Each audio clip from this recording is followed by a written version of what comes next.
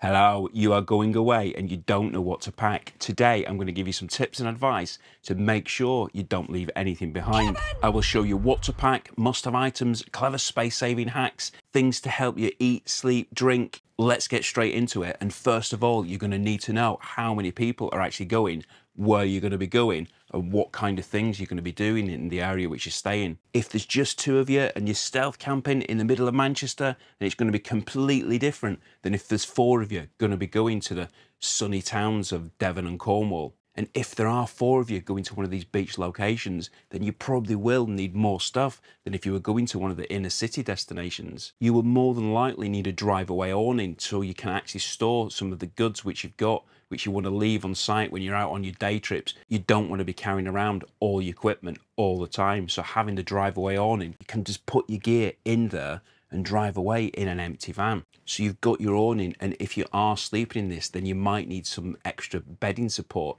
such as maybe an airbed, but also inside the vehicle itself, you mustn't forget that you need to be taking your Pandra mattress topper or your duvet if you do need that extra comfort. Not everybody likes to sleep on a solid surface. And with this, don't be forgetting your duvets, your pillows, your pillowcases, your bed sheets for each guest which you've got. You don't want to be leaving anybody's pillow behind. It can cause a lot of arguments. Trust me, we have done it. Possibly in the summer, especially if you're coming to the sunnier climes of Devon and Cornwall, you might not need that big, thick toggle duvet which you've got. Maybe just a thin sleeping bag would suffice, or even a passenger blanket, which I have spoken about in the past. These are great, versatile products, really, really good, and you can sleep in them. To stay comfortable in the hot weather, which we sometimes can get in this country, it's not always easy when you're in a metal box. But I did do a video of this last year, which you can have a look at. I'll link to that at the end. But one of the things which I did mention in this video to help cool is a windscreen cover. And this is one which I particularly use, and it's the Just Campers one, which is the thermal cover. And this is one of the external ones, and with it actually being reflective, it does actually reflect the sun's rays away from the windscreen, and it is a really good product. I definitely recommend that. Now, more comfort things which you're going to take are obviously going to be your personal items. So anything which you need for your personal hygiene. Some people use hair gel, other people don't, but make sure the products which you use, your deodorants, your face creams and things like that, your small shower gels and conditioners, anything which you need as far as your personal hygiene is concerned, make sure you pack that away. Now, something which I've used for many, many years is this Life Venture bag. And I was thinking about this earlier, and I think I've probably had this for about 19 or 20 years. The mirror which you get in it is obviously long since gone, but the bag itself is still really, really useful. And I definitely recommend the Life Venture products. But something else which you are going to need to take if you are going to certain areas, and that is bug repellent. When you're out in the evenings and you're out around the grasses and the trees and bushes and things like that, there are going to be a lot of flying insects around, and even ones in the grasses themselves. So having a bug repellent with you is really, really good thing to have. And additionally, if you are going to be going out in the summer, then obviously don't be forgetting your sun creams and your after sun lotions. You don't want to be leaving those behind and getting burnt. Yes, I do know you can easily get them from the shops, but isn't it easier to take goods which you've already got? And don't forget your towels. And this is something a lot of people do forget.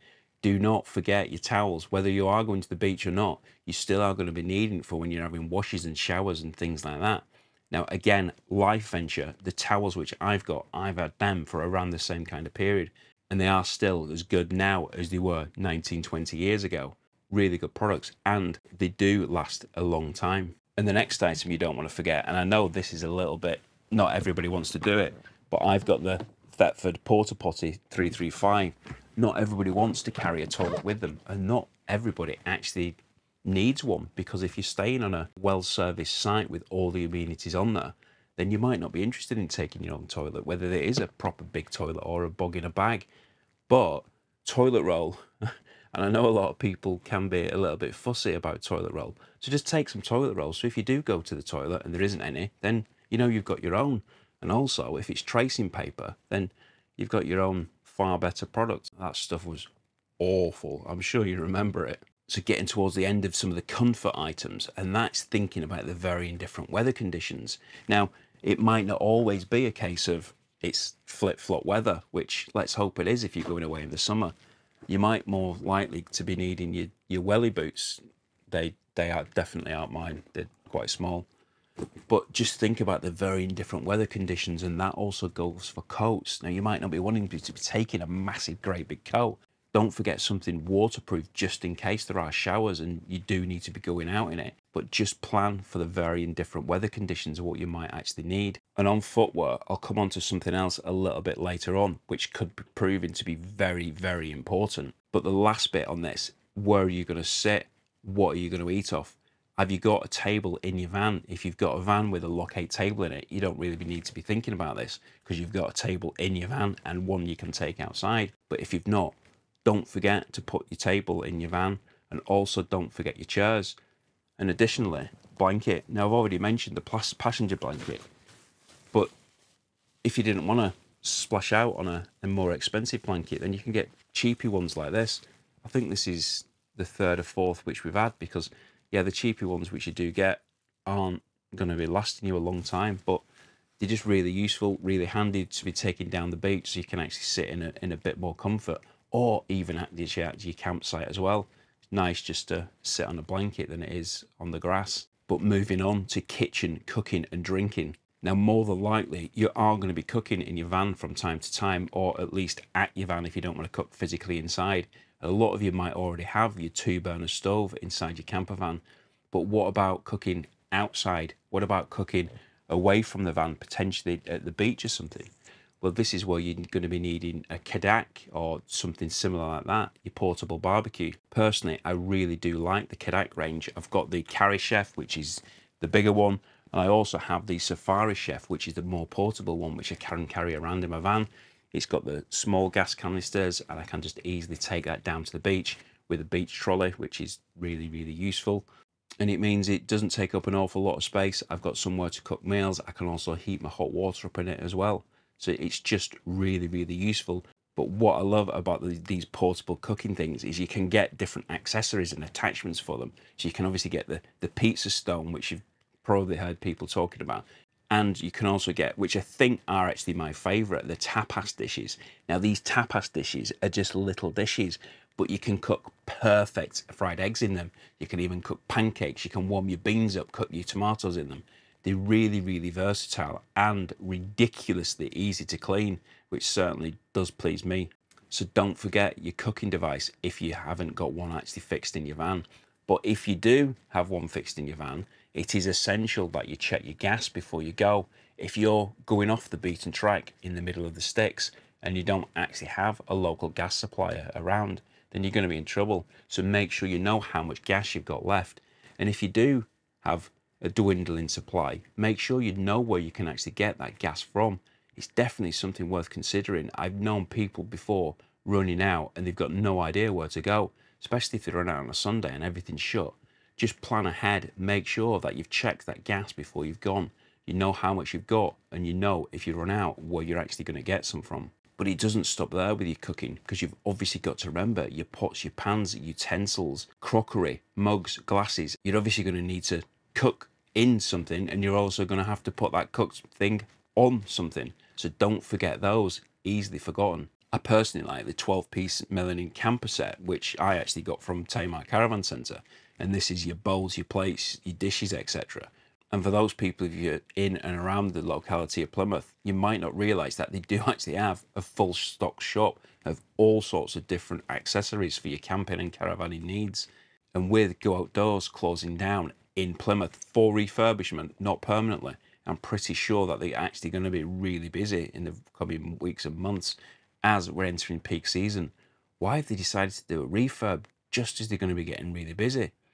Baffles me. But another product which I also got is the collapsible washing up bowl. This is really useful, packs up really small, and you can take it away. Now, I know obviously camper vans have got sinks, but your home sink has got a sink, but how many times do you actually use the metal of the sink and not a washing up bowl? Most people use a washing up bowl.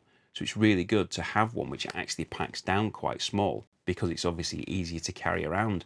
And this also means you can carry your plates and dishes out of your van if you wanted to use the proper facilities. the amenities at one of the campsites, because they've got obviously hot flowing water, which you don't have to be worried about heating up in your own van. Just another useful product. So if you've got it, don't forget it. Make sure you take it with you. And with that, your washing up liquid, your scourers, your dishcloths, and towels for drying them afterwards.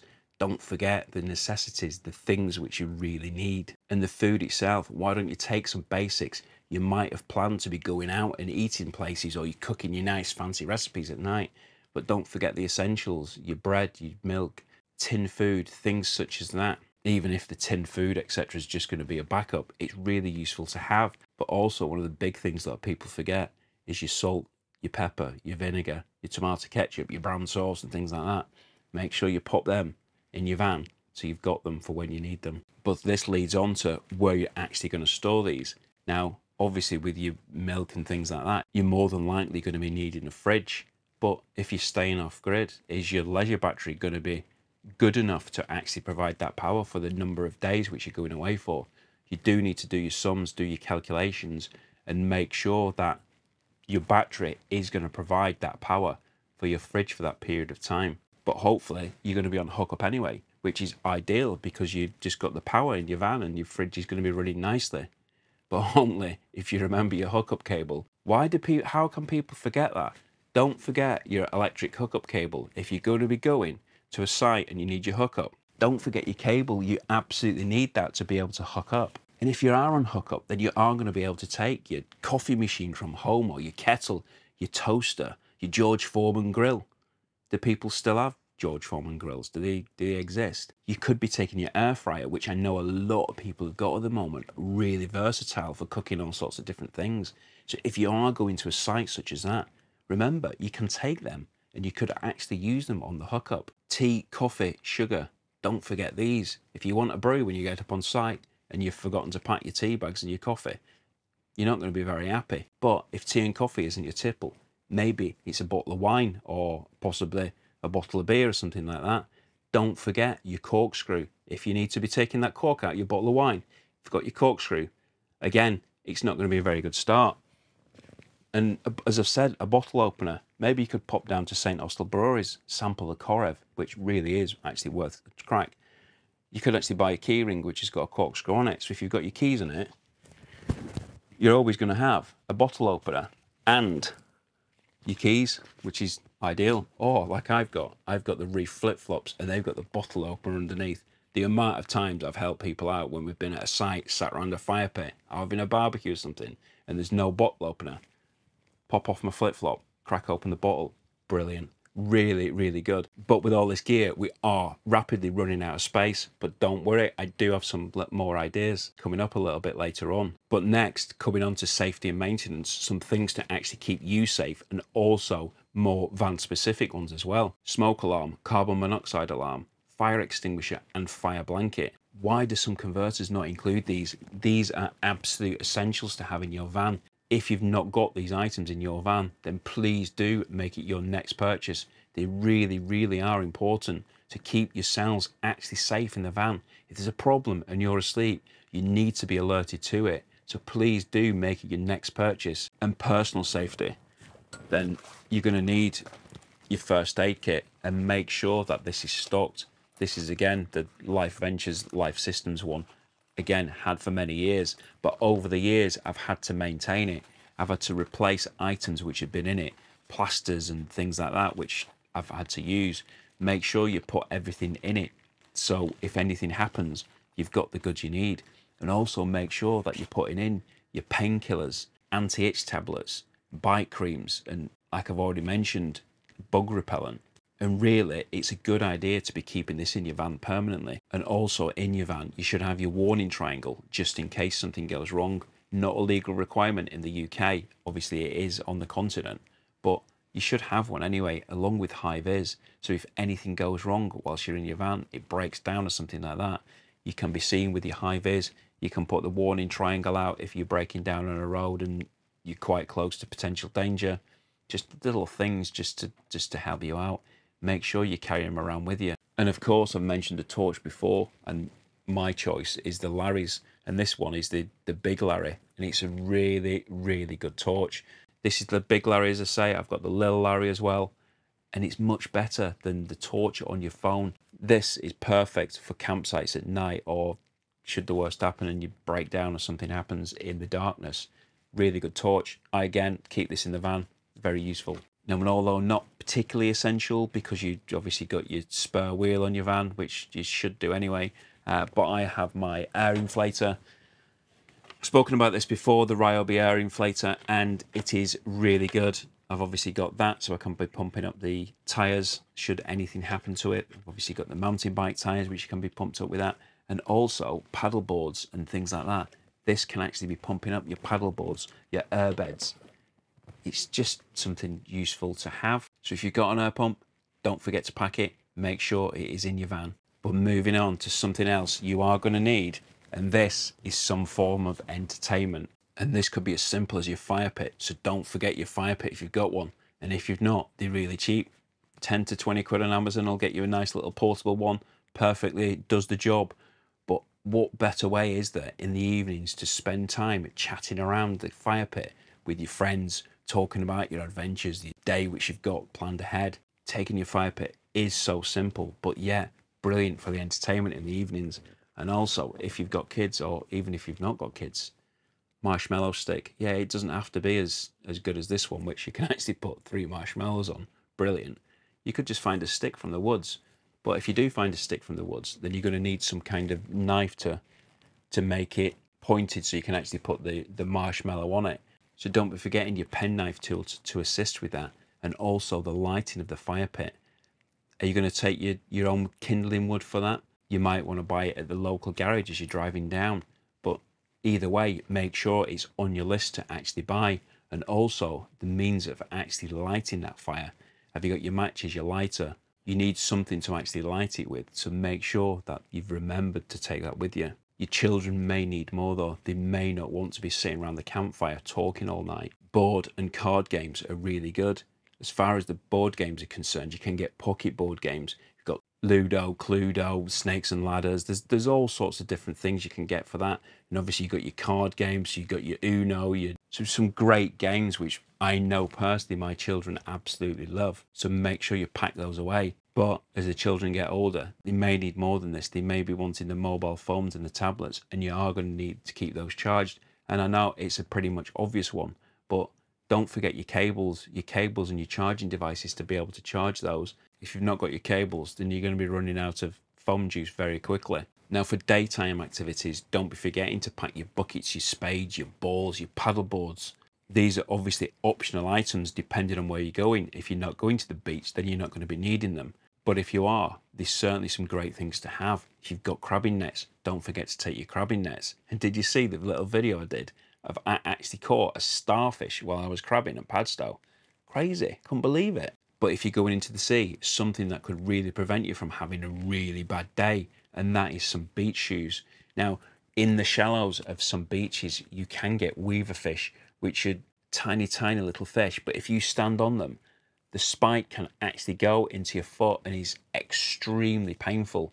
Now, you don't actually need beach shoes to prevent this from happening. If you actually shuffle your feet, then they won't sting you anyway because they're hiding down in the sand. And as you shuffle your feet along, they just swim away. If you've got them, bring them. It might prevent you from having a really painful experience. And if all these things are not up your street, don't forget to bring a book or a magazine, and you can while away the hours while reading from your favourite author or finding out what you're going to buy next for your camper van. These adventures though are taking up a lot of space. So what options have we got? What can we do? Well, firstly, you need to be utilising the space the best you've got, but please do be legal. It is an offence to drive around with an unsecure load. And I do see lots of pictures around the internet which they are illegal vans. Doesn't matter how much you want to argue it, it's illegal. It is illegal to drive around in an unsecure load. So you need to make sure that the goods which you're carrying are secured in place. If some of your gear is being stored in between the front seats and the rear seat, then please make sure that you keep this to the duvets and the pillows and the light goods which you've actually got. If you've got anything in there of a substantial size which isn't secure, in the event of a vehicle incident, then this item is going to turn into a missile. If you're doing 70 miles an hour and you all of a sudden come to a sudden stop, the loose items are going to fly around inside that van. And if it hits somebody, then it's going to cause a lot of damage. So please think twice, make sure that your loads are actually secure. If you've got a rock and roll bed, then this is going to be a problem for you because the space behind the rock and roll bed is extremely limited. And that's why you do tend to see a lot of vans dangerously packed with everything in between those seats. Strap this stuff down, make sure that it is secure so it isn't going to move around in the event of an incident. Now, something that can be very, very helpful for storing away some items is storage boxes. Now, if you do have a rib bed, then there's certain size storage boxes which you can actually get, which you can fill up and pack on top of each other behind those rear seats. And it makes it not only much cleaner, but also much safer because it's locked away. Now, if you've got a Volkswagen Transporter campervan, then space is going to be limited. So you need to make the best of it, which you possibly can. Now, something which is useful is the vacuum bags, which you can get. So these bags are bags where you can put your soft items in, your pillowcases, your bedding, your clothing, and don't forget your clothing. Any item which can be packed down tight, you can put in these bags. And some of the ones which you can actually buy do actually come with a pump themselves, pretty similar to what you'd have for your air awning. This is the camper air awning, and it comes with something similar to this. So essentially, you could use this, you can put it on the deflate side and use the pump, and it sucks out the air and it just compresses the size of the bag which you've got and all the items in it, and just makes it a lot easier, a lot smaller for carrying, packing things away. But if you're still requiring room, then a roof box could potentially be your answer. Now, you do have to be careful if you've got a pop top, because you will have a weight limit on that pop top of things which you can put in there, but you generally wouldn't be putting heavy items in there anyway. You might be want to be putting your windbreak on there, which is another item you don't want to be forgetting. Maybe some small camping chairs, just to put some of the bulkier items out of the actual van and put them in the roof box. But weight is a factor, and also you might not actually have roof bars on your pop top anyway, because a lot of them don't actually come with them because of this strict weight. They don't want to be, and it can cause damage to your hinges if you've got a lot of weight up there and your struts. So you do have to be careful with a roof box on a pop top. But there is another option, and that is the 2-lay cargo box. If you've got a tow bar on the back of your van, this is where you'd put the bike rack on the back, and then you put the cargo box on the top of that, and it's several hundred litres of storage. And the way it operates, you can still actually gain access to the rear of your vehicle. This is something which really should be considered if you are lacking that room and space which you need. There are storage options. There's no excuse to leave a thing behind. The only thing that could mean that you're going to leave anything behind is the fact that you haven't planned. And this is potentially the biggest tip and the biggest bit of advice, and that is to write a list. That may seem obvious, but we all love a list, don't we? Write a list, but have this in a form where you can actually add to it. So you go away, you think you've planned the best you possibly have. You've gone away and then you've realised, oh, I needed that. I didn't take that with me. I should have actually taken that. Well, add it to your list, and then next time you go away in your van, you won't forget it next time because it's there on your list. It's simple but effective. But just looking around then, I actually realised that I forgot to mention that when you're doing your cooking bits, you need your tools and things like that. And I've got these beauties, you might have seen them before, the VW California collection from Brizza. Perfect barbecuing tools. Not the cheapest around, but really good quality. And obviously VW products, I do like mine. So making a list, if I'd made a list of what to do in this video, then I wouldn't have had that. We all love a good list, don't we? It's very simple, but very effective. And we also love the good weather. And as I mentioned, I did do a video on how to keep cool when it's really, really warm. And if you haven't seen that video already, you can watch that here. Thanks for watching, take care, and I hope to see you soon.